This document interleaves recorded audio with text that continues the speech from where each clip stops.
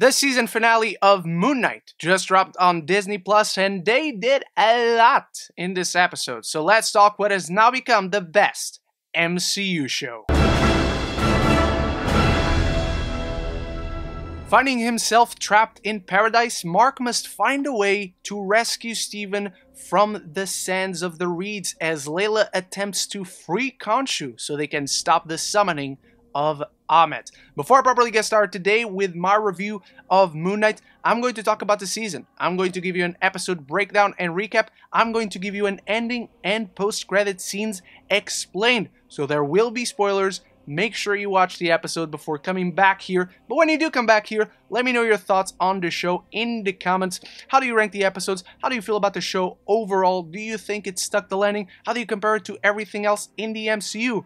Anything and everything down there. And if you love the MCU, if you love movies and TV, this is the place to be. Consider clicking that subscribe button so you don't miss any future conversations on your favorite movies, TV, as this is an MCU heavy week. I just uploaded my review of Doctor Strange, The Multiverse of Madness. Spoilers free for that one. But let's talk Moon Knight, where we get thrust back where we left off in episode 4.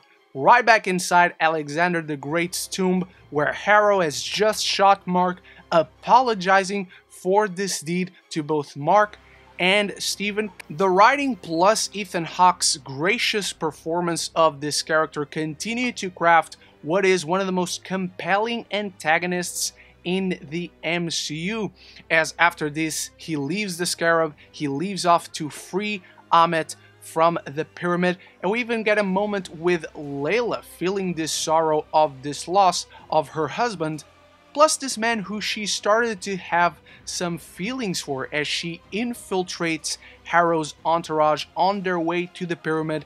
We get there facing off against all the other gods and their avatars. Harrow takes them down and they free the giant alligator lady, crafting this compelling antagonist where as soon as Ammit gets freed, Harrow is ready to die for his actions. He's ready to die for the sins he committed as an avatar of Khonshu in the past. His strong iron will, his purpose, his goal, and his incredibly strong core belief were to free Ammit. So now he's ready. He's even ready to give his place to others who follow him, who are devoted, who the scales have judged as good people. So to the very end, this character continues to come across as extremely compelling as he's just devoted to this cause. But once again, we dive into this relationship between man and God, where Ammit sees this vulnerability, this fragility, and she takes advantage of it. Where Ammit sees this weakness within Harrow, she sees this fragility, and she takes advantage of it, alluring him, teasing him, how he's forgiven, how he will do her bidding, as she sees this incredibly devoted person who sees nothing else than to serve her. And that is contrasted when Layla does free Khonshu and he tries to strike a deal with her for her to become her avatar, where she herself is in this moment of fragility, having just lost her husband, and her strong iron will doesn't allow her to be tempted. She doesn't give in to Khonshu's appeal. She just wants her husband back. And speaking of her husband, back in paradise, Mark is not whole. He's not ready to carry on the guilt, the weight of the loss of Steven. This personality he created to carry all his pain, all his anguish, and protected them until the end. So there's this kind of reversal of fate where now it's Mark's turn to pay Steven back, to go rescue him. And there's this beautiful scene where they come together, where they become whole as a duo. And just seeing Oscar Isaac playing off of himself so naturally, with such charisma, with so different characters at the same time, it's incredible to watch. The gate opens, they're allowed to leave with the help of Taweret. She brings on her boat and stops this massive wave of sand from crushing them. And as soon as Mark comes back to life, Khonshu senses it in the middle of this losing battle against Ammit, and we're going to talk about these two fighting later in this recap.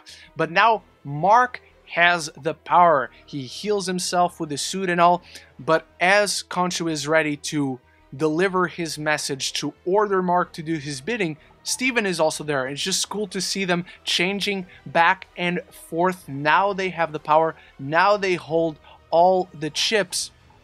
And so we head to our final battle where Mark does not fight alone. Layla has become now the Scarlet Scarab. Now in the comics, this is a very different character. There have been two Scarlet Scarabs. One named Abdul Faul and another named Mehmet Faul. I don't know much about the latter, but Abdul was originally a villain who eventually became a hero, a protector of Egypt against British Empire. But I love how Marvel just picks these obscure characters and makes it their own in these shows, as Layla accepts to be the temporary avatar for Taweret. And Meika Lamawi, she's an unsung hero of this show. She even has a scene where Taweret is speaking through her as a callback to episode 3, and she plays this so naturally, effortlessly, showcasing this range of emotions as Taweret is extremely excited to have an avatar, and Layla is just finding out that her father found peace. He went through the reeds, he found his paradise, he became whole. And so it's just kind of wholesome to get this character to feel a sense of inner peace by the end of the series. And her costume is awesome. Feels very much like a Lady Hawk or Hawk Girl kind of costume, but it's great to see her in action. It's great to see her working with Mark and Steven, who are working together, seamlessly changing back and forth in the battlefield. We get to see Mr. Knight kicking some ass, taking no names, all these acrobatics that I did kind of question at the time. That was one of my things, like, oh, okay, Steven can now suddenly fight, but I guess muscle memory is a thing. That is a very nitpicky thing, but is something I couldn't help but notice. And we're finally getting that action for an extended period of time. No blacking out, no cutting away, just action, seeing Moon Knight kicking ass, Mr. Knight kicking ass, and now the Scarlet Scarab, which eventually leads to the confrontation with Harrow, which proves a worthy adversary. And as we see these two devoted men to their god, these men that were broken through their faith, fighting against one another, the intimate character story, and then just next to them, the giant mythological battle between two freaking kaiju gods fighting next to a pyramid, and it's all kinds of awesome. Just seeing the intimate scope of the show contrasted visually at the literal same time with its massive scale that explores this Egyptian mythology and these giant gods that control beings and all that. It's fantastic to watch. I had such a blast with this final battle, but Mark and Layla begin to get overwhelmed. Harrow takes control. He stabs Mark in the chest. He begins to take away his soul. Layla is fighting off a literal machine gun to her face. And then we have a blackout. Now this leads to one of the shots we have seen in the early trailers of the show. I'm going to leave that to the proper post-credit scenes explained. But once Mark comes to, he realizes Steven didn't do what he's looking at. We see a mauled Harrow on the ground, bleeding, stuff burning around them. The street is destroyed. Everyone else is on the ground, defeated, maybe dead. We even get a moment of Layla shocked, asking Mark what the hell was that, and she is no stranger to Mark's violence. She's no stranger to what he can do as Moon Knight. So that's yet another clue at something really fishy going on. And so Mark and Layla together take Harrow's body inside the pyramid, and along with the statues of the gods, they trap Ammit inside Harrow. And as Mark is ready to deal Khonshu's punishment, he finally makes a choice of his own. He doesn't have to obey this god who cares not for him. They defeated Ammit, the deal is done, Mark is free, And it's okay to be free. He doesn't have to feel that guilt anymore. That growth that he went through last week is paid off with the trust that Steven earned from him, and vice versa. Now working together alongside Layla. And so Khonshu leaves. Or does he? Because our final scene, my friends, as Mark is set free of this power, as he accepts his vulnerability, he overcomes his trauma, finally facing it, waking up back in London, Steven checking in if Mark is there, Mark checking in if Steven's there. They have 2 goldfish, they're ready to accept their new normal life, and they're still trapped to the bed. Now, I love this finale. I love that the show just cuts off right then and there, bringing this character to a full circle moment, but shifting the status quo nonetheless, where we've answered all the questions we had for this season. But now we open some new chapters for the future, ready to expand on our understanding of this character and his worldview, because the post-credit scene is so terribly exciting. We cut to a wheelchair-bound Harrow in a mental institution, kind of loopy. He's clearly been drugged recently, he's not all there, and someone comes to take him, someone who speaks Spanish. We don't see this person's face, but we start little by little seeing little hints. The brown jacket, the beret on his head. Harrow looks to the side, there's a receptionist on the floor, bleeding. And as Harrow gets put in a limo, there's Khonshu in this silky smooth drip of a suit, and he presents his friend Jake Lockley, a character we have been teased about all season long, and with devilish glee and delight he smiles at Arrow and shoots him in the head more than once. And if you guys have followed me, you know I called it.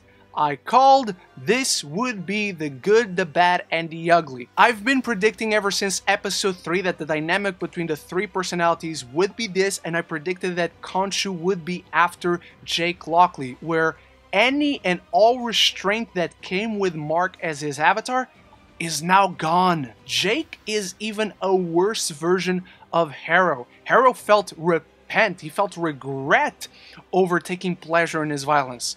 Jake does not. He's just happy to serve this god, where Khonshu himself is painted in this very dark light, this conniving, cunning god that was taking advantage of the brokenness of Mark, always knowing Jacob was there, never letting him know, tricking into protecting his wife so he could be used by Khonshu. Now, I love this. I had a big grin on my face as a hardcore fan from the comics, but Jake is a very different character.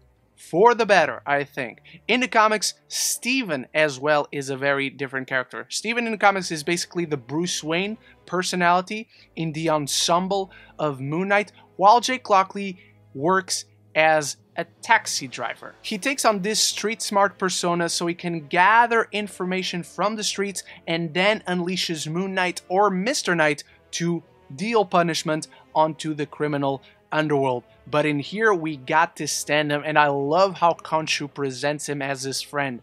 Not his avatar, not his subject, his friend, which is again a very different dynamic than what we've seen throughout the 6 episodes between Khonshu and Mark, Khonshu and Steven. I love this. It's a payoff to all those little sprinkles throughout the show. I still don't think that was Jake in the security camera in episode 2. I do think it was him who killed the followers of Harrow in episode 3, where we first get the hint that that wasn't Steven who killed this guy, but clearly it wasn't Mark as well. And then in this finale, we have that blackout and then that utter destruction of everything and everyone within that immediate era of the final battle.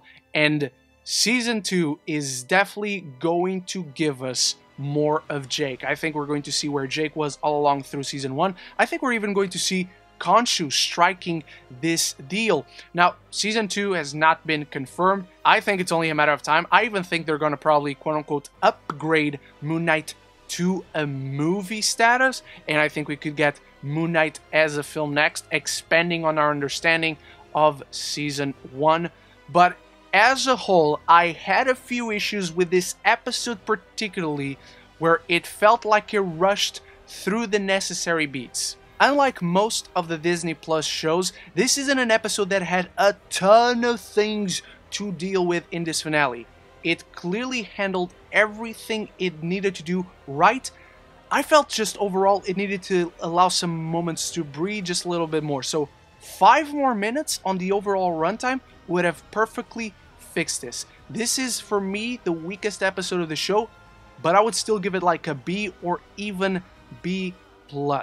The show from the beginning had this precise pace where I even think this finale is helped if you watch 5 and 6 back to back. This basically feels like a 3-part movie, and I think the show greatly benefits from being viewed in that way. But what really made Moon Knight as a show overall deliver for me was its constant focus on character and character pathos, delivering this beautiful journey of coping, of growth, of overcoming trauma, and never went really that crazy unless it served the story. With its gorgeous cinematography, fabulous score, they give this distinct voice and identity to the series. The stellar performances from Isaac through and through. Even this quick moment of playing Jake Lockley in the post-credit scene, how rapidly he shifts from one character to the next seamlessly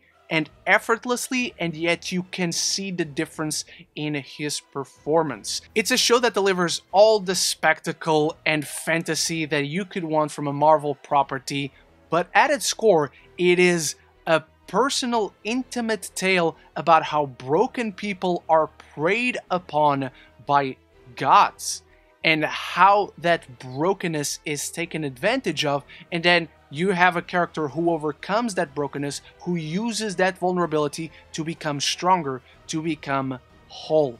And it's kind of beautiful. From beginning to end, Moon Knight delivered incredible pathos to Stephen and Mark's harrowing journey through overcoming trauma, while bringing it all to a compelling full circle moment.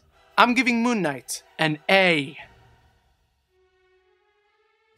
And that ends our week-to-week reviews of Moon Knight, at least for now. Thank you so much for joining me in this journey. And if you haven't, if you want to check out those Moon Knight reviews, they're right up here on this playlist. Thank you so much for watching this video. I cannot wait to see what you thought of the show.